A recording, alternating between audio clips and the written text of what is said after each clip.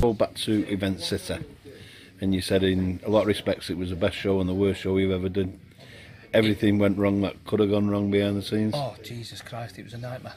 So, Sandy had sponsored me all the way through our promoting from the very first show. Fight Shop, that was owned by the Crowns at the time. They got on board massively as like the key sponsor of the show. And Paul Hitman, who owns Sandy, the brand in Thailand, they got on board and sponsored us. And they'd sponsored me and Salford and my guys all the way through. They always looked after Dayton, Cassie, Mark, you know. All my guys always fought in Sandy no matter where we were. You know, we represented the brand. And along came Event City. We'd ordered shorts like we did for every show. You know, all the guys got to keep the shorts to fight in, bespoke gloves just for the day. And I was panicking. Are they going to be here on time? They're going to be here on time. They're going to be here on time. And I don't know what happened, but they were late leaving Thailand. 2 days before the show, we know they've landed in the UK, but nobody knew where they were. Day before the show, they're in customs at the hub at Leicester. The show's gone to Rackaroon at this point. Everybody's expected to turn up, wear the main event shorts, our sponsors. It was Auto Claims Direct at the time, big accident management company. They had their name plastered across the back of them. They all had the main event logo on the foam and it like an exploding sun, I think them gloves were. But they're in customs. Fight Shop had just sold out to a new guy called Ian Wright. And he was big in the business world, but he tried to pull a few strings and we got nowhere. So out came Daz Morris's best blagging. I ring customs. I managed to get a manager after about 30 phone calls of getting through to somebody. And I had to lie out my arse and tell people that we were going live on TV for children in need and they had royalty attending the show. They opened up the Lancaster hub at 6:30 the next morning just to provide us these boxes of gloves. It was ridiculous. To this day, me and Darren Phillips still laugh about it. Yeah, pulling it off. Yeah. Because, I mean, that show, I mean, I know we've spoke about Rumble at the Reebok and all that, but all the main event shows were all myself, Phil Shedden, Daz Phillips, bar the last two. Kirsty Hollingworth and Gemma Cuff were involved in some of the shows as well. But behind the scenes, it was mental. Event City was ridiculous. So we're expecting Rumble at the Reebok size crowd in a venue twice as big with 4 times the amount of seats put out. We knew that the right seating was out.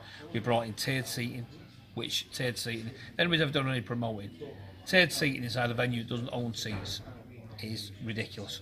The money involved is ridiculous. You've got to remember, when you're doing a big show, that's a big blank exhibition space. There's no lights, there's no sound, there's no seats, there's no runway, half the time there's no carpet, there's no tablecloths. Every single thing's an expense. And we brought it all in to create this warm feeling arena type environment. Because for a long time, me and Dan Green used to say, there's nothing in between the Premier Suite here and the MEN. There's nothing in the middle. 2,000 to 20,000. Yeah, there's nothing in the middle. We looked at the Velodrome, which is a big cycling arena, the Olympic cycling arena, that's near the Man City ground, the Etihad. It just doesn't work. It's the wrong shape. You can't get it dark enough. The lighting's not right. It just doesn't work. They've done boxing there in the past, and it didn't work for the boxing. What's your accounting for that? Yeah, it just didn't work for the boxing. Bowlers has become a bit of a better venue now, but it's still no better than the Prem. Bolton Arena across the road, they'd had boxing, but then they've got this gangway right down the middle, and they've got these precious tennis courts in, and they weren't letting anybody in at the time. And we searched high and low to try and find a venue. It just didn't exist. And bearing in mind, these end destination venues like Winter Gardens at Blackpool, the Backstreet Brawlers tried that. They followed me in here, went to Winter Gardens, and crashed and burnt badly. You know, Blackpool's an end destination. It's not. It was just the wrong place. So let's talk numbers, because there is, as you know, I probably deal with most promoters and I've done for many years, and there is a misconception on numbers. Numbers are flamboyant. Yeah.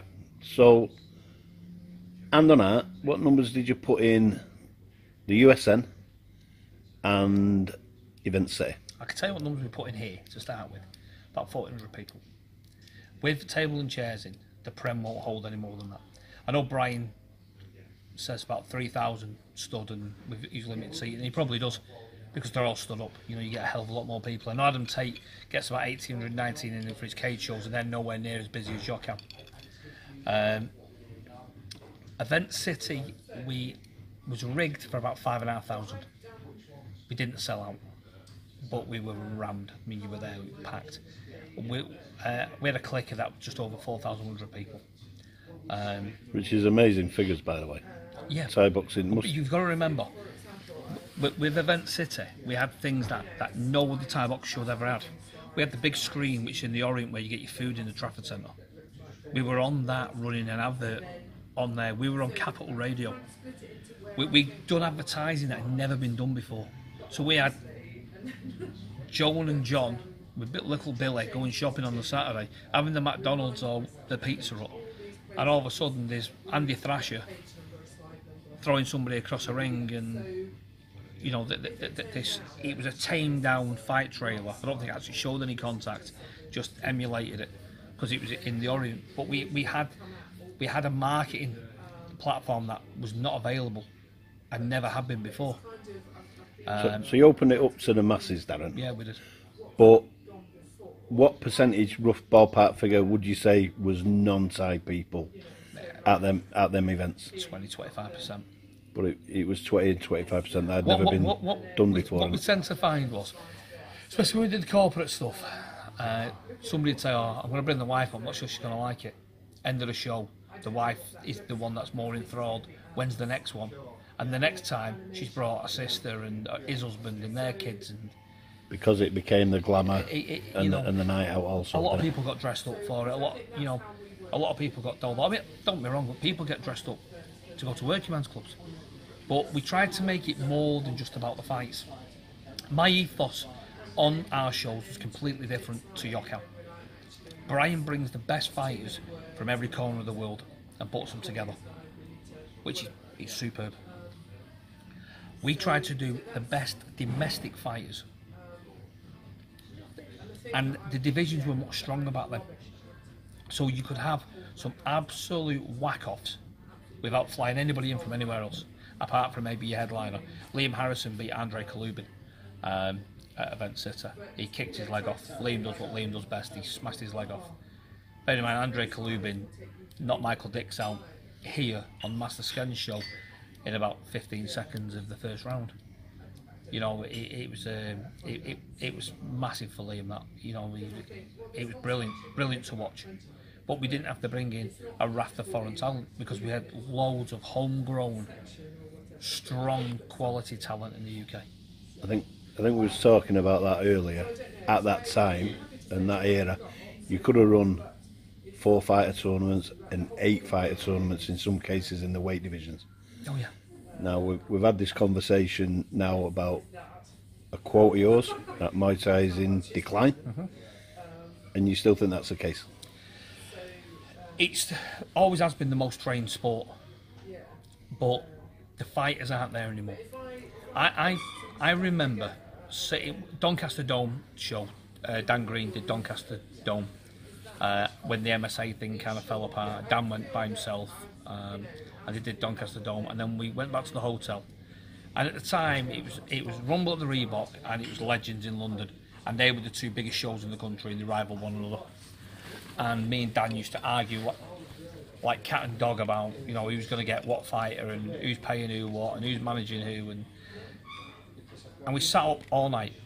Darren Phillips kind of pushed the pair of us into a room, ploughed me with coffee and biscuits, and give Dan Green, I don't know what it was. Bottle of bourbon or something. Yeah, something like that. And we sat up all night. We didn't go to bed at all. And all we did was try to discuss where the next super fight's coming from.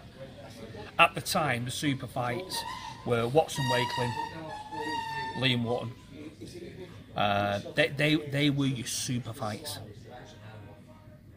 There's no super fights anymore, they don't exist. Liam, Charlie, is it worth doing? Oh, not at all.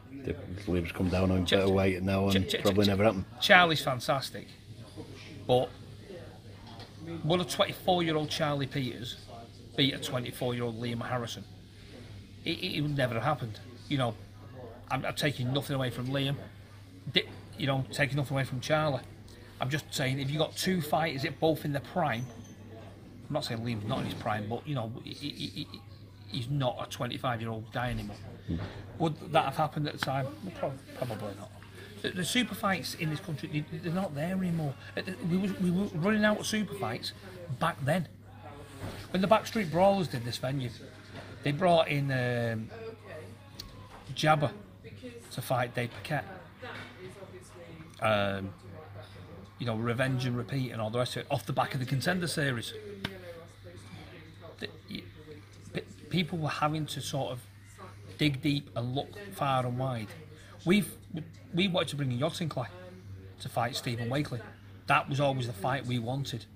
But at the time, we couldn't get Stephen. And Yod Sinclair was affordable. And then when we started working with the Wakelings, who I had a really good, strong relationship with, Stephen had turned into a man mountain, was about 100 kilos, and Yod Sinclair was about 80 grand, if not more.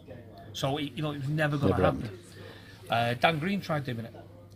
It was just never going to happen. And that was with the back in the WMC, you know, Stefan Fox and people like that trying to help along the way. We just couldn't get it over the line.